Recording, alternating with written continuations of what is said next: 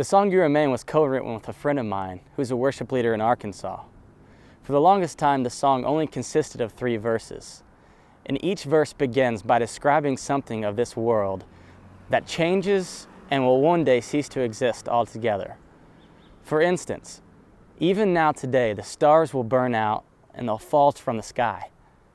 And one day the sun's not going to rise on this earth.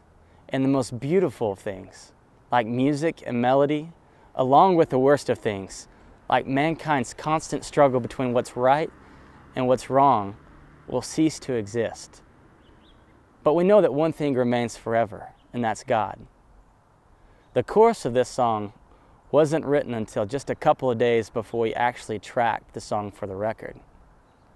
And since each verse talks about things of this world that will one day cease to exist, we wanted to contrast that lyrically in the chorus by speaking about God's eternal faithfulness to be constant and consistent and unfailing in His very nature.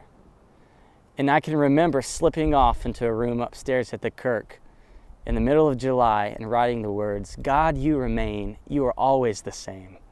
The leaves may change and blow away, but faithful and true are the colors of you, more beautiful than could be explained. God, you remain."